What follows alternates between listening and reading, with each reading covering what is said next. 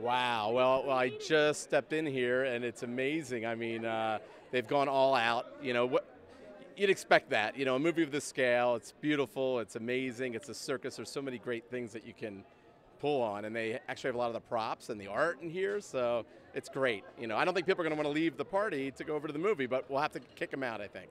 But it's really great. Yeah, it's exciting. Well, you know, you have a certain anxiety because you've been close to it and you've been working on it for so long, and you love it, and you know how you feel about it, and I feel great about it. So you just want everybody else to feel the same way. But I have no doubt everyone's going to feel great and be swept up into the story and the character. There's really nothing to really not like about Dumbo. So I'm really excited for people to see it tonight. Oh my gosh.